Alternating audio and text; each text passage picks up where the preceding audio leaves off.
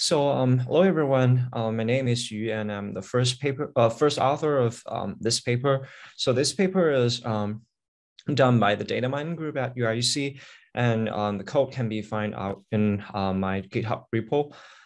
So basically, this paper is on topic discovery via latent space clustering of pretrained language model representations. So first, I will give a brief overview of the motivation and introduction to the framework.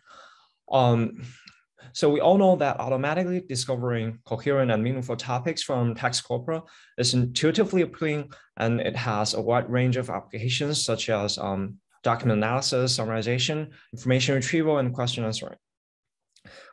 So along this line of applications, topic models are the most prominent approaches. But despite the effectiveness of topic models, they actually suffer from several notable limitations, which we are aiming to address in this paper. So the first limitation is that the generative assumption topic models is bag of words, which completely ignores the ordering information. And secondly, topic models cannot leverage external knowledge. And thirdly, the generative process of topic models induces intractable posterior that are hard to be computed. So there must be some approximations adapted. And later topic model variants, such as incorporating neural networks and or embeddings into topic models, did not address all the above limitations. So major motivation in this framework is to leverage the power of pretrained language models. And usually they employ the transformer architecture, and they are pre-trained on large-scale text corpora like Wikipedia. So they acquire the generic linguistic features and factual knowledge. So given the strong representation power of the contextualized embeddings, it's natural to consider simply clustering them as an alternative to topic models, because topics are essentially interpreted via clusters of like semantically coherent words. But interestingly, such an attempt has not been systematically studied. So in this framework, we basically study the task of topic discovery by clustering in the latent space derived from pretrained language models. And we first analyzed some challenges of doing this kind of practice empirically and theoretically. And based on the identified challenges, we will propose a new framework named TopClass. And we will show that TopClass significantly outperforms strong topic discovery methods by deriving more coherent and diverse topics, and also offering better topic-wise document representations. So first, let's look into the challenges of leveraging pretrained language models to the topic discovery task. So the first question we may want to ask is why not naively cluster the pretrained embeddings? Because a straightforward way of obtaining K topics is to simply apply, for example, K-means-like algorithms to the pretrained language model representations. So what could be the potential issues? So first, we visualize the representation space of pretrained language models. So we take BERT as the backbone model here. We can see that the embedding spaces do not exhibit clearly separated clusters, which means that if we directly apply K-means-like clustering algorithms to these spaces, the clustering results will be of low quality and unstable. There are some background reasons for the unsuitability of this representation space for clustering. We analyze it from the perspective of pre-training target. Basically, BERT is trained with mainly with mass language modeling objective. And we show in our paper that there are some connections with the cluster structures induced by this MLM objective, which essentially reveals that the number of clusters in this high dimensional space is enormous, which is not suitable for applying K-means algorithms. So the second challenge we want to mention here is that the pretrained language model embeddings are usually of high dimension, which is connected to the concept of curse of dimensionality, because distant functions can be meaningless in high dimensional spaces. So this poses challenges for Euclidean distance-based clustering algorithms. And from another perspective, not all pretrained language model representation dimensions are useful for topic discovery, because we want to basically keep the topic discovery process independent of some features in the representation of pre-trained language models. For example, we do not want to really like consider syntactic features like, for example, play, plays, and playing should not really represent different topics. So we want to only capture those topic indicative like features instead of being disturbed by all the features in the representation space. And the third challenge is that there is usually non-trivial. This is usually non-trivial to obtain good document representations from pre-trained language models, although they do have superior contextualized word-level representations. For example, if we want to obtain some good sentence representation, we need to fine-tune the sentence representation of BERT on some downstream tasks to derive like some sentence BERT. Or from another perspective, we want to keep in mind that those sentence embeddings trained are in a different space from the word embeddings because they're not jointly fine-tuned. But in topic discovery, we must make sure that the document embeddings to be in the same space with the word embeddings so that we can use them jointly for these kind of joint topic discovery. So now, given the challenges, we are basically motivated to propose a new model top class to address these previous challenges for like applying pre-trained language models in topic discovery. So top class has two major components. The first component is an attention-based document embedding learning module, which is shown on this left-hand side. And then on the right-hand side, we have a latent space generative module, which derives a latent space for clustering.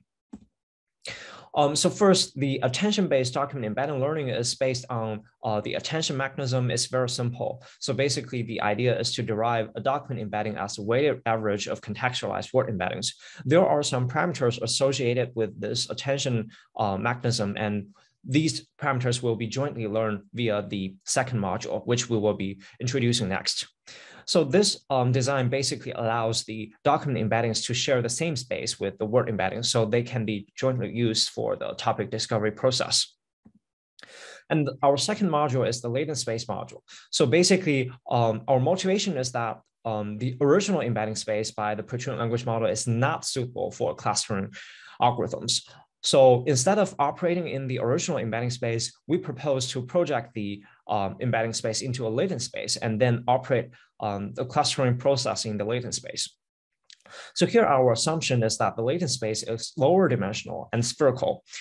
Because such assumptions brings a lot of benefits. The first benefit is that the spherical latent space employs angular similarity instead of Euclidean-based metrics and is less prone to these kind of distance-based distortion in high-dimensional spaces. And it's also like better in capturing the vector similarity. And secondly, this lower dimensional space mitigates the curse of dimensionality. And secondly, by projecting the high dimensional feature to a low dimensional space, we are essentially preserving only those features that are useful for topic discovery, and then some redundant, like unuseful, like information will be discarded. So now how do we like learn this latent space and then perform clustering in it? There is a straightforward approach. We can first apply like dimensionality reduction technique like PCAs or like neural network deep learning based approaches. And after that, we will subsequently cluster in the latent space. But such an approach cannot guarantee that this reduced dimension embeddings will naturally fit for the clustering. So instead of like doing these two processes, like subsequently, we will do this process jointly. So we propose this following generative model. So we first sample a topic from a uniform distribution over k topics, and then we assume the latent embedding is generated from this spherical distribution. And finally, we will use a learnable function to map the latent embedding back to the original embedding space. So basically, we have three objectives for training this generative model. The first objective is aims to preserve the original embedding space structure. And the second one aims to reconstruct the document semantics using the latent topics. And thirdly, we have a clustering loss that enforces distinctive cluster structures in the latent space. So the first objective basically is motivated by the general idea of generative model, which aims to faithfully generate the original data. So this is accomplished by minimizing the basically the distance between the reconstructed hidden states versus the original hidden states. And secondly, we also want to encourage the topic semantics to cover the document semantics. So basically, we align the reconstructed document embeddings by this weighted topic vectors to be closer to the average of original word embeddings, which serves as the general semantics of the document. And also this, we also want to promote distinctive clusters in this latent space, and we apply an EM algorithms for this. So basically, this is analogous to k-means. We have an E step to estimate new cluster assignments and M step to adjust the model parameters. So basically, in the E step, we will derive the posterior based on the prior and the likelihood. And then we will adjust the new posterior by promoting some distinctive topic structures and also balanced topic structures. And in the M step, we will use the newly derived posterior to update the model parameters. So this is the overall algorithm. We first use a pre-training to initialize our latent space mapping deep learning modules, basically is instantiated as autoencoder structures. And then we will initialize our topic clusters in the latent space. And then we will iteratively go through the E step and the M steps to update the cluster assignments and then update our model parameters. So our model is able to derive both the topic word distribution and the document topic distributions as the topic models can. So now we are ready to see some empirical results. So we are validating the effectiveness on 2 benchmark data sets and then adopting a set of commonly used metrics in topic models. So for N-supervised topic discovery, we evaluated topic coherence, diversity, and document clustering, and also show the qualitative comparisons with previous strong topic models. We can see that our newly proposed top class is able to derive very coherent and also quite concrete topics corresponding to different semantics. And also in this joint learning process, we are able to gradually improve the both the topic coherence score, topic diversity, and also these document level representation for document clustering. And also from an intuitive point of view, we are able to identify the benefits of applying this top class iterative training in the latent space. We can see that the latent space structure is gradually exhibiting more distinctive and organized structures. And finally, we are able to give a short summary of our work. So basically, we start off analyzing the challenges of using pre-trained language model representations for the topic discovery task. And then we propose a new framework top class, which jointly learns a lower dimensional spherical latent space. And then we perform clustering in it. We also propose an EM algorithm for training top class, and our goal is to derive distinctive and balanced cluster structures. And we evaluate empirically that our method is able to significantly outperform strong topic discovery methods and also providing coherent, diverse topics. And also we want to highlight the advantages of top class over traditional topic models. In this work, we use contextualized language model representations, and also we bring the general linguistic knowledge from the pre-training stage to the topic discovery task. And thirdly, we do not actually require any probabilistic approximations. So our framework is computationally and conceptually simpler than previous variational inference methods in topic models. There are a bunch of future work directions like integrating with new pre-trained language models or advanced clustering techniques, or we can extend this flat topic discovery process to hierarchical ones, probably by top-down clustering. And there are other related tasks that might be benefiting from this topic discovery process. Yeah, this is the end of my presentation, and I have skipped a lot of technical details because that are probably more like comprehensively introduced in our paper. So if you're interested in those details, I'll just refer to our paper. And if you have any questions, please feel free to either ask here or send us like messages by emails. Now, thank you. If you have any questions, we are able to address them in the QA session. Okay, nice.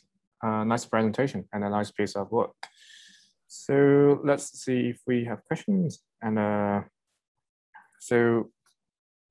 before we go to the questions from others, I have some from my side.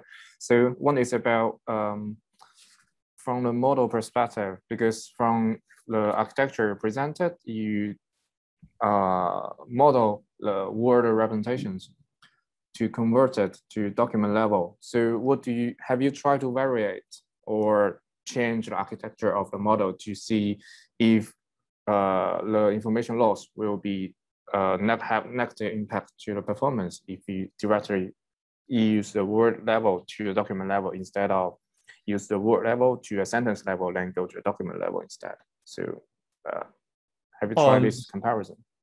So you're suggesting that we can like add an intermediate layer to represent the sentences, yes, and then to the documents.